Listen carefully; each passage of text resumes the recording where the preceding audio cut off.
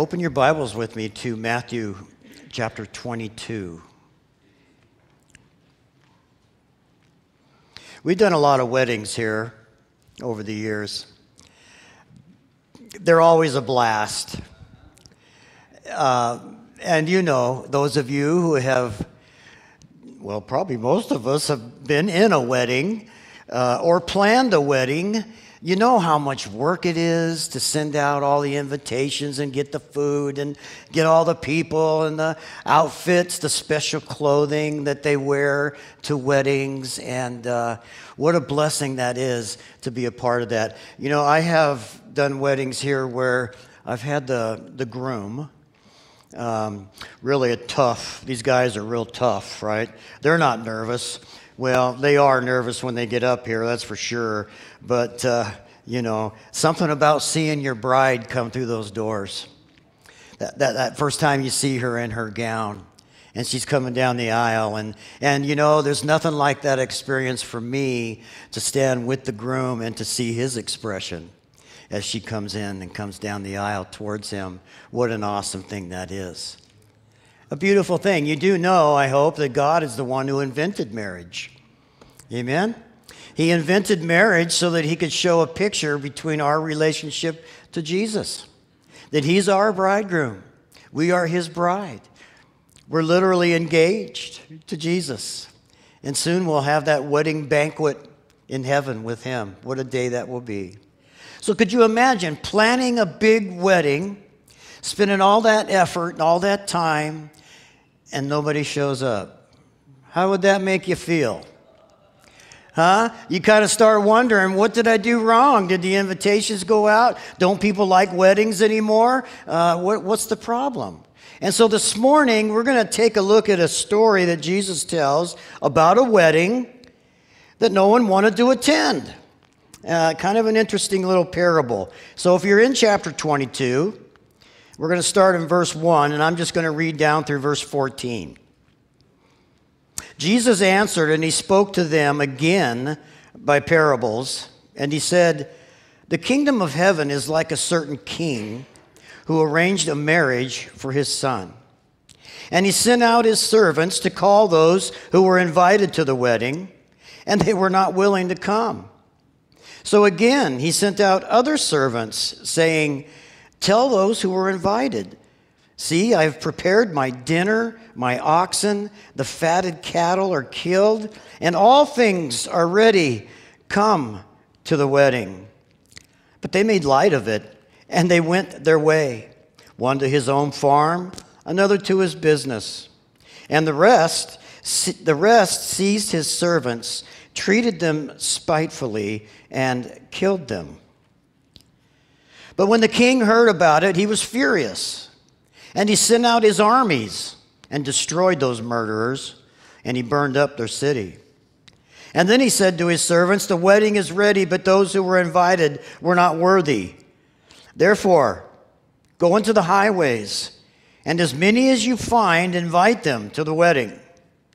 And so the servants went out to the highways and gathered together all whom they found, both bad and good, and the wedding hall was filled with guests. But when the king came in to see the guests, he saw a man there who did not have on a wedding garment.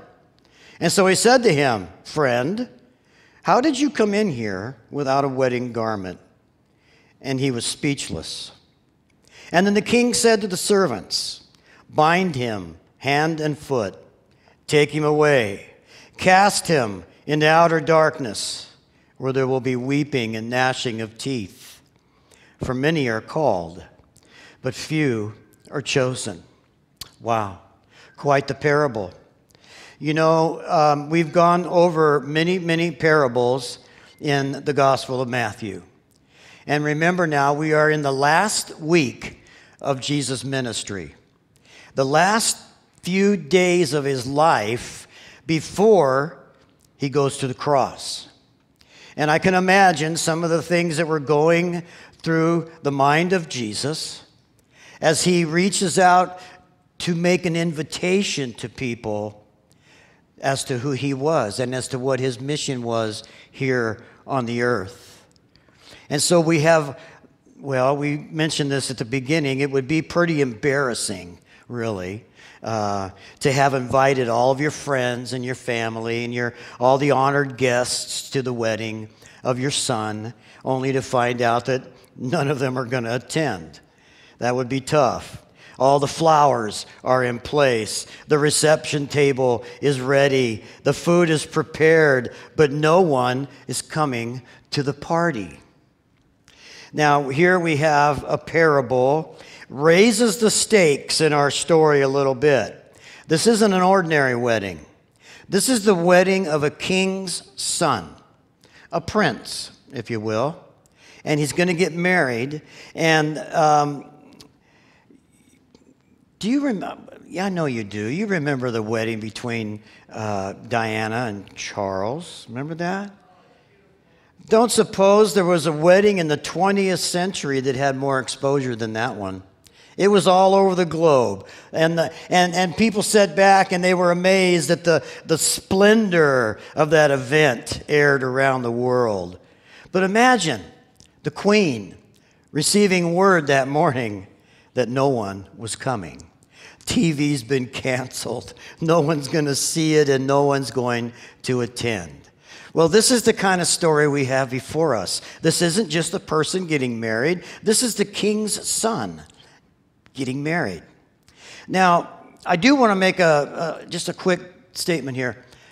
We go through the Bible in a form that's called expositional teaching.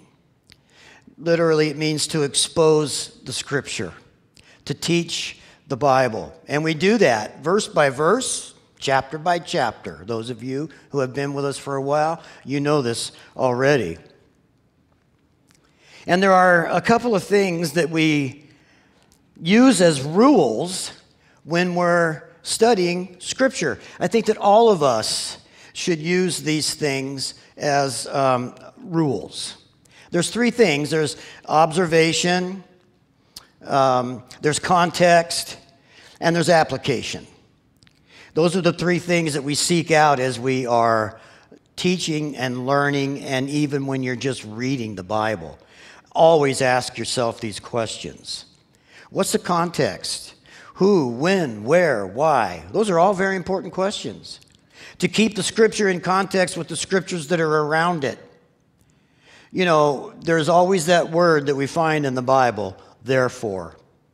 Okay? Therefore is a very important word. You ever wonder what it's there for? It's there to tell us when we're reading Scripture to go back a little bit to make sense out of what we're reading at the moment. It helps bring things into context. It's all there for a very important reason. And so this first idea that we're going to talk about here this morning is observation of Scripture. When we study, it's serious business. It really is. You know, it's not just casual reading and then walking away and 5 minutes later you forget what you read. You know, God wants His Word to penetrate us. He wants us to go through our body, through our hunger, through our pain. He wants it to go through our emotions and our intellect, to penetrate even that, and to go all the way down to the very spirit of our being. And you know, there's no other text on the planet that can do that. The Bible, it tells us as God's Word, and that it's sharper than any two-edged sword. It can pierce through those things. We all have aches and pains. We all have emotional. We all have thoughts. We all have opinions. But God's Word wants to pierce through all that. Because you can know everything about the Bible up here and still miss heaven. Did you know that? It's not about intellect. A lot of people say they're going to miss heaven by 18 inches. It's all up here, but there's nothing down here. Right? It's all about the heart. It's all about the spirit of human beings being touched by God's eternal, unchanging Word. And so when we study it, we should take it very seriously, to look at a passage as a whole, to observe context and any obvious clues that we might find within the passage. And we'll talk about that a little bit more. So Jesus gives us the first clue. It tells us in verse 1 that he spoke to them again in parables. He did a lot of that, didn't he? A lot of parables. And they've been awesome to go through. But now as we're approaching this time in his ministry, he's narrowing it down to a specific point that he wants to make. He gives this parable, or if you will, a short story. And these short stories are always designed to teach a moral or an ethical or even a spiritual lesson. And the context reveals that this is the third parable that he taught prophetically of how he would be rejected as the Messiah by the Jewish people. We had the parables of the vineyard and how they went and they killed the vineyard owner's son. And these parables that were spoken in public with all of the religious leaders around, and not just them, but the Jews, the people, the public were there hearing it also. And that's why the leaders would get so angry at the Lord, because the people, just the regular folk like us, were sitting there hearing the word of Christ, hearing the word of God being spoken. And the people were locked in, mesmerized by it. And those leaders, they didn't like that at all. As a matter of fact, they hated it. And they tried to plot to kill this man who was a threat to their little power kingdom that they had established over the years. You know, that's kind of how that works sometimes. Fear can be a great motivator to get people to bend to your will. I want you to notice in the first verse that he says, the kingdom of heaven is like. This is a comparison. This is to say this parable is a simile. It's using one thing to illustrate another. He's describing the characteristics of the kingdom of heaven. And so God is dealing with us in his kingdom as a particular human king did in his kingdom. What we see in this parable is a picture of how God operates in heaven concerning his kingdom. The kingdom of heaven, like a king who prepared this great wedding banquet. Now, we've looked at weddings in the scripture. We've talked about the Galilean weddings, how important they are to understand that the Galilean weddings are a picture of the bride of Christ, of us being raptured up or rescued. I like to use that word better. We're being rescued from God's wrath. We're being taken into heaven at a moment, in a twinkling of an eye, where the Bible says we will meet together for the wedding banquet of the King, of Jesus, and we will be his bride. Beautiful, beautiful picture of this awesome thing that God has prepared for each and every one of us. Ancient weddings were spectacular events. They didn't happen for just one day. They would go on for a week. And these invitations would be sent out by messengers. They would send messages before the festivities, and then when the final hour would come, when the time was right, the messengers would be sent out once again. And they would rally the guests to come to the banquet table and to the wedding. And so our scripture tells us in verse 3 that he sent out these servants to call those who were invited to the wedding. They've already been invited. Now he's calling them in. And they were not willing to come. Now, right there, my brain kind of stutters for a second, or it pauses for a second to think, who would not want to come to this wonderful event that's being put on by this king? And so again, it tells us that he sent out servants once again. And he sends them with a message. It's not just an invitation. Now it's a message. It's a little bit more detailed. He's saying, look, I got everything ready. Dinner. The oxen have been prepared. The table is set. The steak is on the Barbie. Come on and party at the wedding with us, right? Unfortunately, they make light of it in verse 5. They don't take it seriously. One goes home to his farm and another goes back to his business. This king made several attempts to rally the guests to come. The invitation, first, it's very generalized. It's an invitation that is open to all people. And they were summoned to the banquet. And then he sends out his servants again to encourage them to come. But unfortunately, they do not come. They ignore it.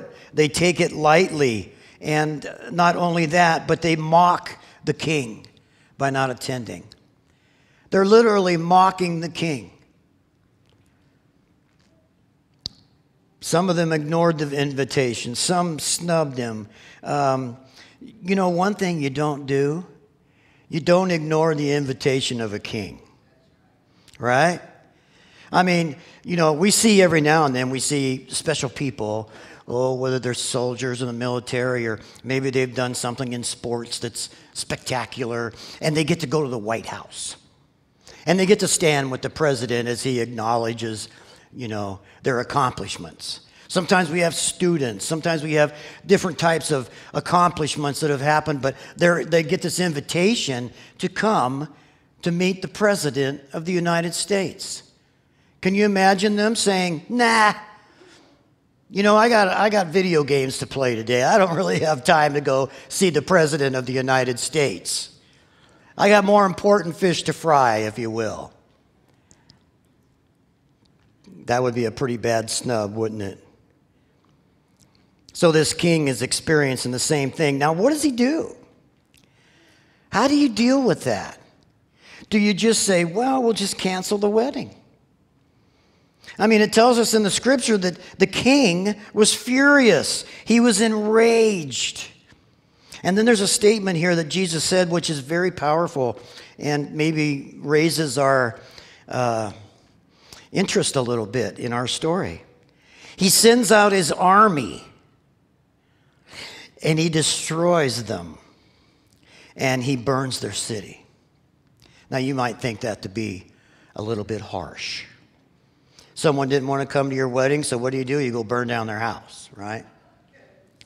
But I think as we go down through our story here this morning, we're going to find that truly this does fit in with the narrative, the context in which Jesus is teaching. This king knew the ones who had assaulted his messengers. He knew who the ones were that snubbed him. And truly, this appears to be an act of vengeance on the king's part. It's an act of justice, if you will, on the king's part. Now, when we do stories like this, it's real easy to start picking it apart and maybe some of these stories aren't really meant to be looked at with a microscope. Some of them are meant to be looked at from a little bit of a distance. I mean, what I'm trying to say is this. Is that who God is in our hearts today? The one who's going to go out and destroy and burn down cities? You would think to yourselves, well, no, that's not our God. But you know what? There is coming a day when vengeance will take place. God will have his vengeance on those who have disrespected, rejected, and made light of his son. So these invited guests, he said, do not deserve to come. This is one of those points. Wait a minute, Pastor. You teach us that we're saved by grace and that you cannot ever deserve God's salvation, no matter how hard you try. So what makes these people unworthy? What makes it that they don't deserve to come? And I'll tell you what I think about that. Because they refused to come. It's that simple. Every single one of us has that option in our lives to refuse to come to the cross, to come to Jesus. And we all have been given that. And those who reject this offer of grace and mercy and forgiveness, they'll be found accountable for that, for rejecting the Lord. So this king, he knows, he's angry, and he is out to get vengeance and justice, if you will. Now, after this takes place, he goes back to his messengers and he says, hey, well, now I want you to go out into the streets. Now, we're not going to worry about these special guests that we have invited. We're going to go out to the street. There are no more special guest lists. The wedding banquet is now open to anyone who wants to come. Open house at the king's wedding banquet of the prince, of his son, and of his bride. And so they're obedient. And they go out into the roads and the streets and the towns. And they invite whoever to come to the wedding. He went out on the highways and gathered together all that they found. And notice what he says here, both bad and good. And the wedding hall was filled. So what's this saying? Is it just like we just need bodies to fill the building? Is that what this is? No, that's not what it is. But when God opened it up to anybody, to everybody, you know you're going to have some who are good and some who are bad. But they were all welcome to be invited, to be taking part of this beautiful celebration that was about to take place. And then in verse 11, we have a strange verse also. It says, when the king came in to see the guests, he saw a man there who did not have on a wedding garment. And so he said, how come you don't have a wedding garment on? And the scripture said that he was speechless. You know, in ancient times, when kings and princes, they were very accustomed to make special outfits for those who would attend a wedding. Most of the time, they were just like a white robe that you would put on. It was considered to be a wedding garment that everybody would wear who was invited to the wedding. It was a common practice, especially in a royal wedding. And to go and to say, I refuse to take that wedding garment, I'm just going to go in there in my own outfit, would truly be highly contemptible to the king. It was expected by people that these garments would be worn when they came into the presence of the groom. It was expected that they would be worn on this festive occasion, and it was the custom of the person who made the feast to prepare the robes to be worn by the guests. So I guess as you're coming into the wedding ceremony or into the building where they're going to have the wedding, you would be given these garments to wear as you would go in. A beautiful wedding garment. And so he comes in, this man, in his common, ordinary dress. He was taken from the highway. He thought he thought that his own garment was suitable for this occasion. Yet one had been provided for him if he had just took it, if he would have just accepted it. His doing was expressive of disrespect and rejection of the king and the king's invitation. And so something really interesting happens to this man. And we approach to the second point I wanted to make, and that would be interpretation of a passage that you might be studying. The interpretation, what does this passage mean? He binds him hand and foot and throws him outside into the darkness. And it says that there's going to be weeping and gnashing of teeth. That's not a very pretty picture in our imagination when we think about that. Weeping and gnashing of teeth. Gritting your teeth, if you will, from pain. The king says, bind him. And what happens to him? He's thrown into outer darkness. When I was very young, well, I still am kind of very young. No, I'm still very interested in astronomy. I'm fascinated by it. I could watch programs and read things and look through telescopes and do all kinds of things. It draws me in. It shows me how puny we are. But yet God so loved the world that he gave his only begotten Son for us on this puny little planet. That really, you don't have to get too far away before the earth just becomes insignificant and disappears in the vastness of God's creation. Astronomy is a very, very interesting. So we used to have a subscription to National Geographic. So every month we would get a new one. One of them came out, and on the front of it said, "Where is outer darkness?" Now that caught my eye because of the scripture. I've always thought about that, outer darkness. Now when we think about judgment, when we think about eternal punishment, what's the first thing that comes to our mind? Hell, fire, brimstone, pain. But here, we're talking about something quite different, outer darkness. And so in this big fold out in this National Geographic magazine, there's literally a picture of the universe. Now, since that magazine has come out, we've sent up the Hubble, we've sent up a new telescope recently that can literally see so far into the past. It's just phenomenal. It's mind-bending to be able to look out there and to see the vastness of this. And then at the edge of the universe, it's kind of shaped like this in the magazine, and then around the edge of the universe it's kind of framed in, and beyond that it said outer darkness. And I thought, there it is. I've always wondered where that was. There it is.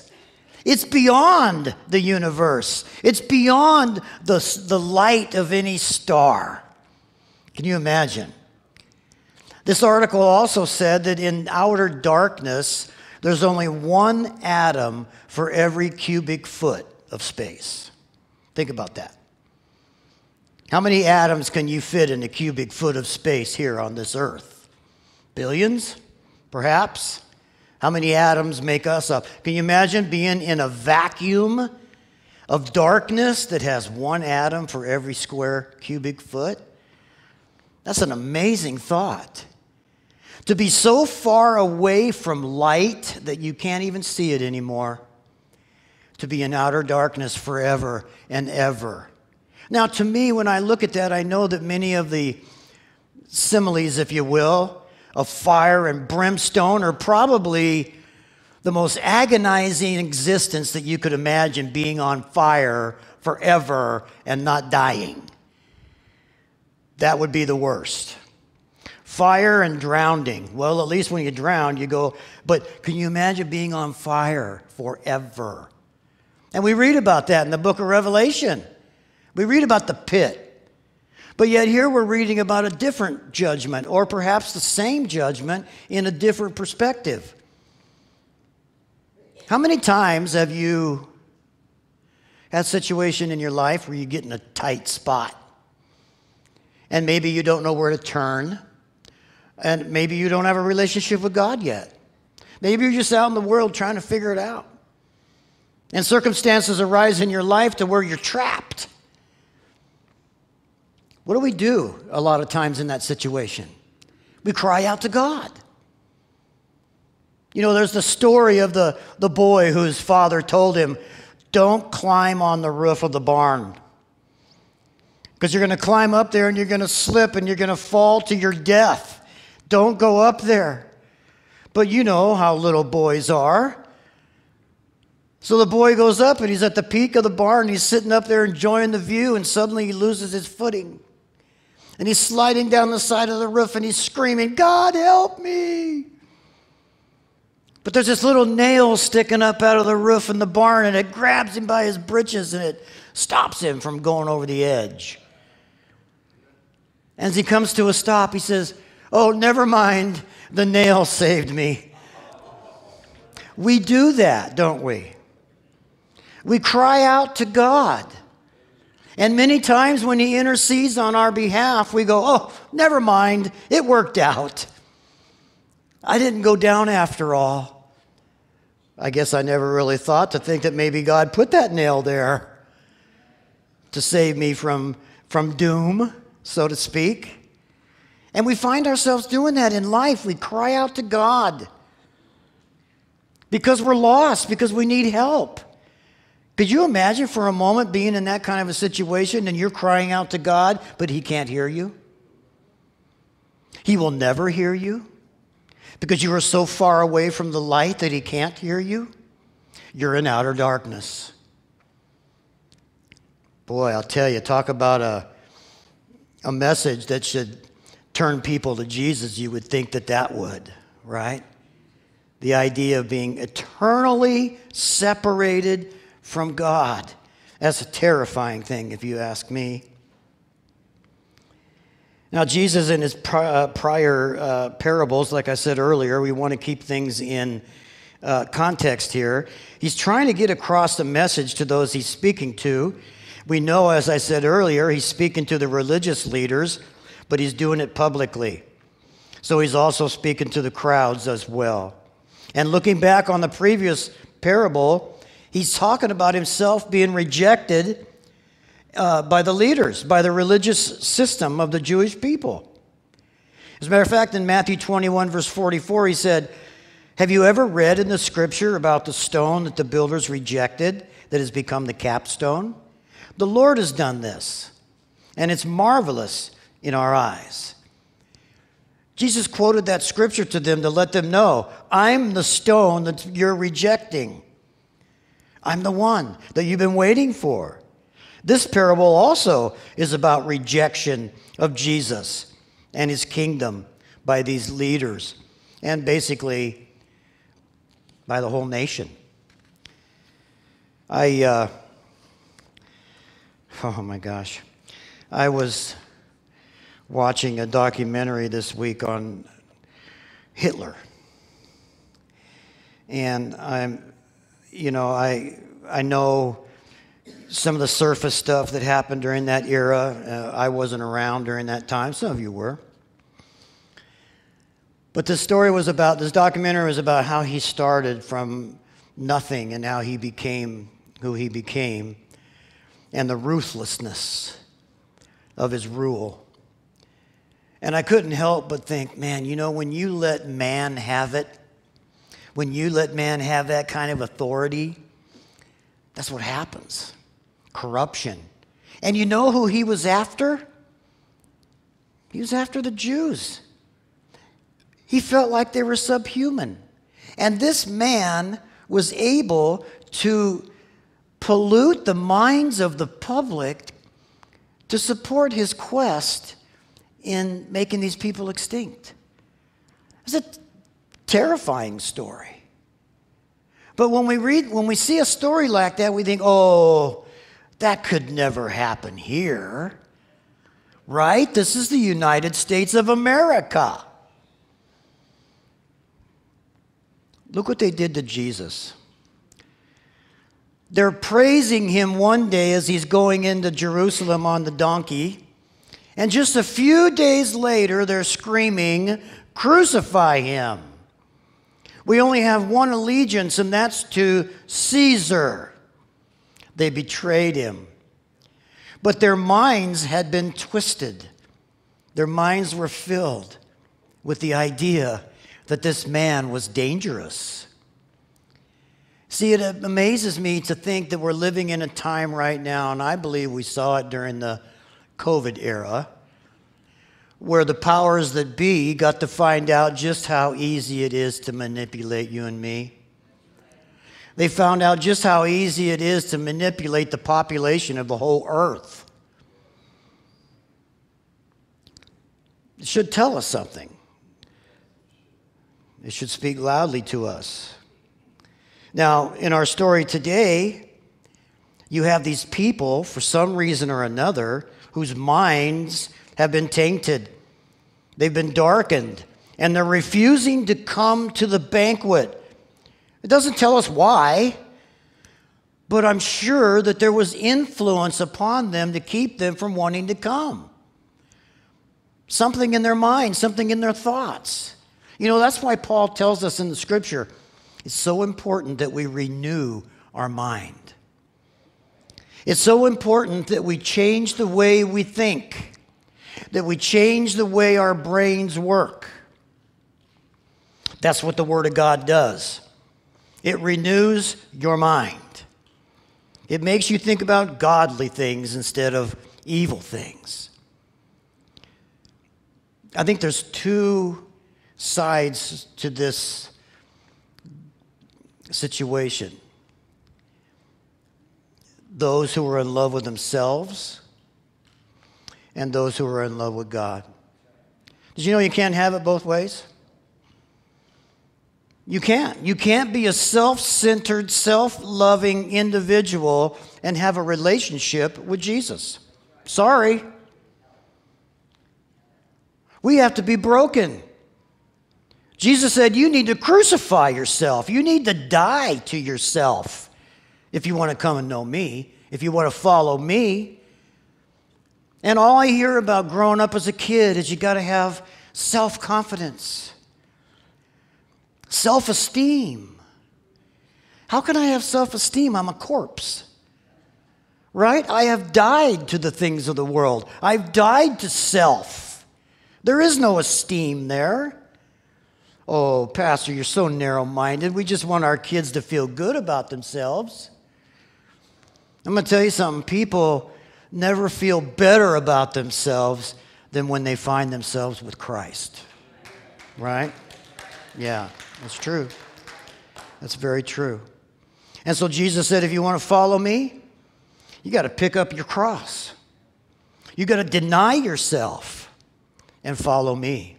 You got to take that pride. You got to take that agenda. You got to take that whole thing and you got to put it to death. I've done a lot of weddings, but I've also done funerals. And there are some times when there's somebody in the box. And you know what? I don't think they're too worried about what they're wearing or how they look or anything like that.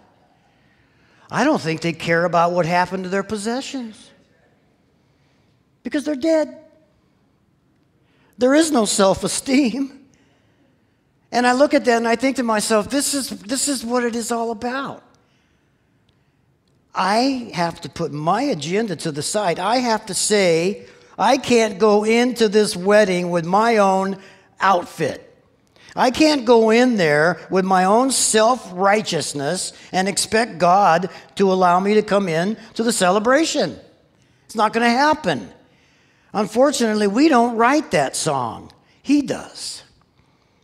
Unfortunately, for some, he's the one that made the plan. And no matter how hard or how bent you are on fulfilling your own plan, it won't happen. It'll leave you in outer darkness. And so the wedding banquet, ready to go. And here's a man that is not dressed in the right outfit. Now, Paul tells us in the New Testament that he has clothed us in righteousness. And that clothing of righteousness came to us because of what Jesus Christ did for us on the cross. It's a gift. You cannot earn a gift. Do you agree? You cannot earn a gift. I might come up to you and say, hey, look, here's a brand new four-wheel drive truck. And I just want to give it to you. And you're like, oh, no, I couldn't accept that. Let me at least give you a couple $100. No, I don't want you to give me anything. How about $1? Well, if I allow you to give me $1 for that four-wheel drive truck, it's not a gift any longer. It has to be absolutely free. And so is the gift of God. We receive it by faith. We receive it by trusting in the finished work of Christ. That means I no longer need to put on my own outfit of righteousness. I've been a church member for 350 years. I should make it. No, you're not going to make it if you're wearing your own robe of righteousness, or should I say unrighteousness. There's only one outfit that you and I can wear in order to attend this wedding. And it's the outfit that was provided to us by Jesus when our sin... You know, I have a picture in my office of a picture of Jesus, and he's standing there, and he's got his arm around this guy. And the guy's holding a hammer in one hand and a nail in the other hand. And he's broken, and he's weeping, and he's barely able to stand on his own. And there's the Lord with his arm around him, holding him. And it reminds me of where we came from. That we were that man, in our past. We were the ones that were weak. We're the ones that drove the nails into him. We put him there because of our sin. He took my sin and laid it upon his own son. And in exchange for that, he took his son's righteousness and gifted it to me. Probably the best transaction in the universe. Right? The best transaction of the universe right there. And so, all through the New Testament, we hear about these robes of righteousness that God has prepared for us. In Galatians 3:26 through 29, Paul said this, "You are all sons of God through faith in Jesus Christ. For all of you who were baptized into Christ," listen, "have clothed yourself with Christ." I love that. There's neither Jew or Greek or slave or free or male or female, for you are all one in Christ Jesus. And if you belong to Jesus Christ, then you are Abraham's seed, offspring, family, if you will, as heirs according to the promise.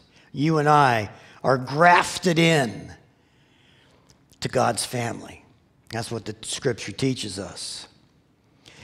Revelation 19:9, the angel said to John, "Write, blessed are those who are invited to the wedding supper of the Lamb."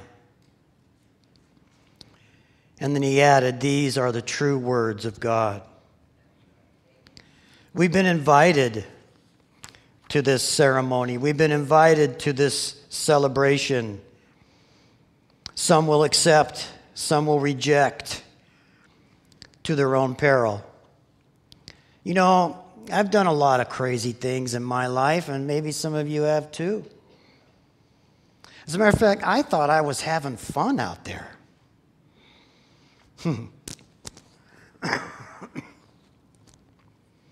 But really all I was doing was destroying myself. Isn't that weird how we call that partying? Let's go out and party. Let's go out and destroy ourselves a little bit. What a blast that's going to be. How deceived can we be? How foolish can we be? Now, for me, I think it was because I felt like I was immune to all consequences. You ever feel like that? Maybe you didn't say it, but perhaps by our actions we acted like it. But I'm going to tell you something right now. I have never enjoyed my life so much as being around God's people. Yeah. Being here with you on Sunday is the highlight of my week. Yeah, and I know a lot of you feel the same way. We come together and we celebrate God's righteousness that He's clothed us with together. And we come to realize, you know what, there might be somebody in our little group this morning that's wearing their own outfit. There might be somebody in here this morning that does not wear the right robe. You're still wearing your self-robe. You're still trying to show God that you're worthy. And you're falling and stumbling and your life is in disarray. and you're wondering why. You have to have on the right outfit. You have to die to yourself. The very last verse that we're looking at here this morning, many are called, but few are chosen. The call goes out to everyone. I love that. Now, these Jewish people, they thought they were the only ones that were going to be part of God's kingdom. Us Gentiles, we were just dead. We're dogs. We're worthless. We're subhuman. And you know what? God said, no, that's not the way I planned it. Matter of fact, you can look all through even the Old Testament, where God tells Abraham, all the nations of the earth will be blessed because of you. We're all going to be included in this. But God made a promise to Abraham. He made a promise to him that his nation would grow and multiply like the sand on the seashore and the stars in the sky. And that through that group of people, his promises would be fulfilled. That's nothing to do with how good these people were, because they were actually the opposite of good. They did everything in their power to reject God and to worship idols. If you're in here on Wednesday nights, you know how we're learning about that.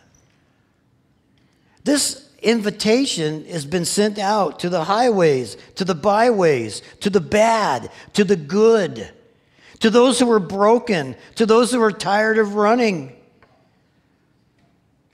And so this morning, as I close, I just want to let you know that if you feel this morning like you're not wearing the right outfit, you can change, not literally, your outfit before you leave here today. Many are called. The gospel message goes out. The invitation is made to all. But it's only those who respond to it by putting on the appropriate attire are the chosen, the ones to attend the wedding celebration. And so we come to that last point, application.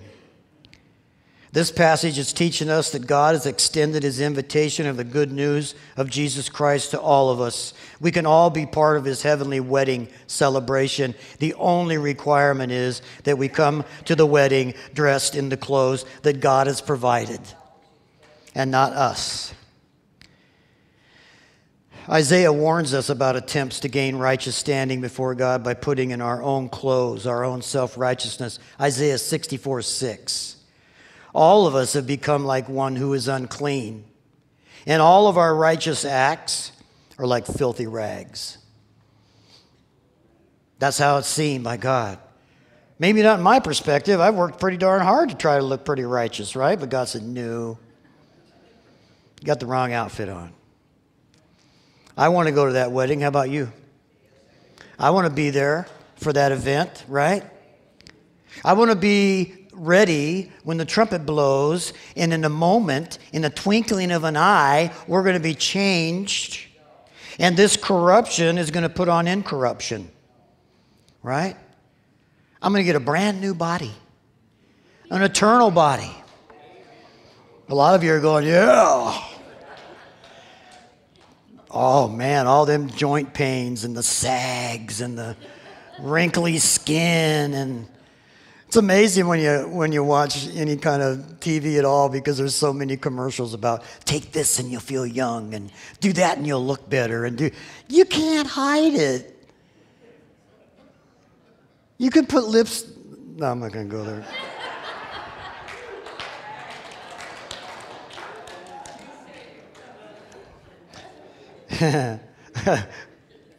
Why don't we have the worship team come on up before I get in big trouble. Galatians 3:6 says, if we consider Abraham, this is what we learn. He believed God, and it was credited to him as righteousness. So here's my question this morning. Have you clothed yourself with Christ? Have you come to God on his terms and not your own? Or are you still trying to do it your way? Have you accepted the robe of righteousness provided by Jesus? Or am I dressed up in my own spirituality? He's provided us everything we need, you guys. The Bible says He's given us everything we need to live godly lives in Christ Jesus. Already given it to us. It's not yet to come. It's available. It's right there. If you're in here this morning and you're wondering about your spiritual relationship with God, are you wearing the wrong outfit? I want to invite you to hang out, maybe get some prayer. You can rectify that before you leave this room today. And I'm going to tell you something, time is short. So if you're sitting there thinking, I ain't walking up there in front of everybody to get prayer. Well, no one's going to watch. We have a couple over here that want to pray with you. And I know just about everybody in this room would say, if you need prayer, go get it, right? It's that time. We don't just come to church to get an emotional pump, right? We come to church to get our spiritual needs met. So let me encourage you this morning, if you need prayer, take advantage of that before you leave today. Heavenly Father, I want to thank you for our time today. And I know, Lord, that for the most part, those of us sitting in here, we understand that we can't come to you in our own righteousness. But Lord, there may be someone here this morning that doesn't, or perhaps their eyes have been opened today. And I want to ask you, Lord, that you would touch them, that you would move them, Lord, that you would encourage them. Put your pride aside. Put your doubt away. Come to Him by faith and receive that free gift. And Lord, for the rest of us, as we see the day approaching, help us, Lord. Help us to be a light in a dark place. Help us to be encouragers of those who are down. Help us, Lord, to love on those even who are unlovable, because you did that for us. And you live in us, and you give us the capacity to do that. Thank you, Jesus. In your name we pray. Amen.